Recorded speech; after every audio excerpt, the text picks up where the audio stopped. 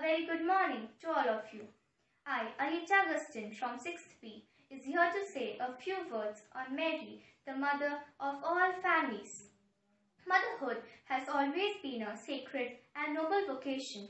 Jesus had a wonderful praying mother in Mary.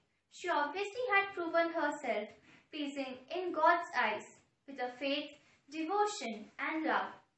So much that she was given the ultimate mission to give a birth to the divine.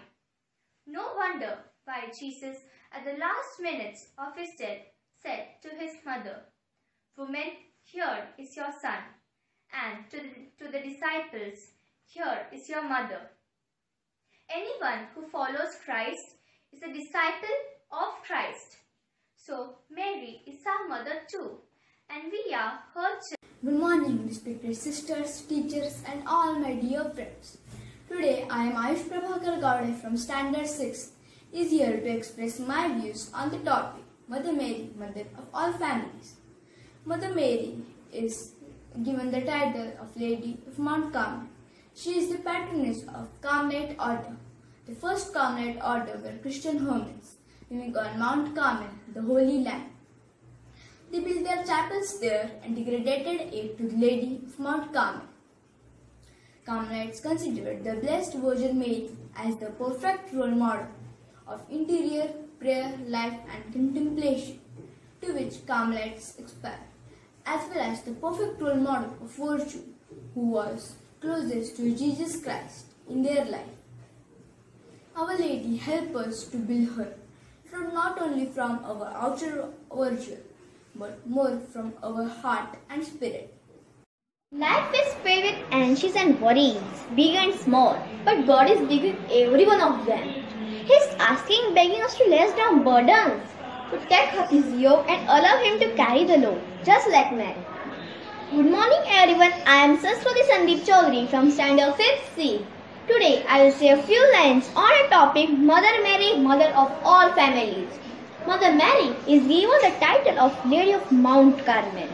She is patroness of Carmelite Order.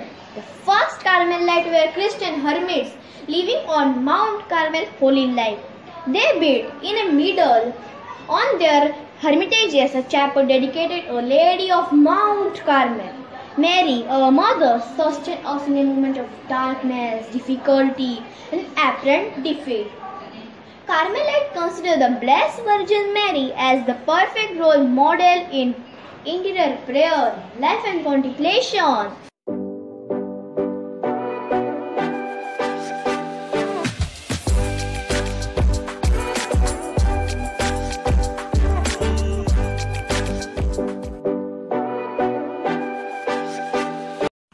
I am Srimani Gandan from 8B. Respected principal, teachers and all my dear friends. Today my topic is Mother Mary, model for all women. First of all, I would like to pray to Mother Mary to protect our world from this pandemic situation. From all known standpoint, Blessed Virgin Mary remains the model for all women at all times, since the reality which she exemplifies is all inclusive and transcends time and culture. Mary is a paradigm of a truly liberated woman who freely embraces her own calling and knows herself beloved by God and all generations. Mother Mary is the role model of every woman and example of how bride must respond with life to the love of the bridegroom. Good morning, I am Sonika Mehta from Standard 8B is here to say a few words on Mother Mary, model for all mothers. Mary is our spiritual mother. She sets an example of love and faithfulness to God. She intercedes for us in prayers and she bestows graces on us from God that God allows her to. Not only did she tell the servers at the wedding feast to do what He tells you, but she also reminds us to follow her advice.